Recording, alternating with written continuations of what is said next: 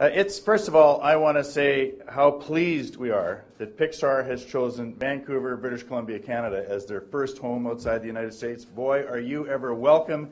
It is great to have you here. Thank you very much for being such geniuses in your selection of your first location outside of the U.S.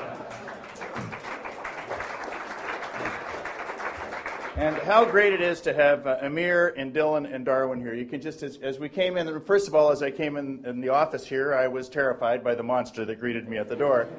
But then to feel the energy already that you can feel in this space, in this place, I just think bodes incredibly well for Pixar and what we can do.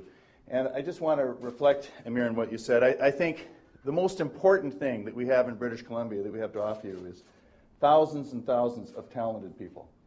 Talented, creative people that are ready to pick up the Pixar mantle and move it forward and continue to make you proud and to continue to entertain people with not just your creativity, but really touching their hearts in ways that sometimes people can never imagine.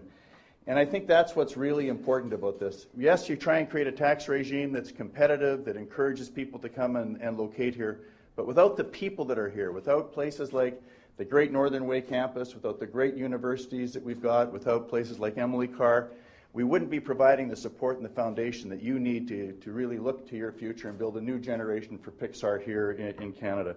I love this logo behind me. That should become something that everyone recognizes here in our city, in our town, in our province, and in our country.